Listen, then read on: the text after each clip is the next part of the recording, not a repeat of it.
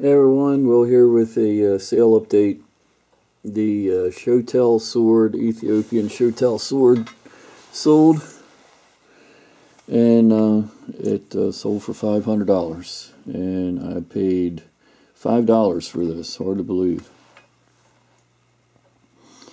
So that'll be going out today. Cool piece. I believe that is a rhinoceros horn handle. I had it out in the sun, and the sunlight was shining through it in places. Originally thought that was wood. Probably a good thing I didn't put the rhinoceros horn in the listing. eBay probably would have kicked it out. But very cool piece, probably from the 1800s. So I'm going to box it up well and send it on its way to its new owner.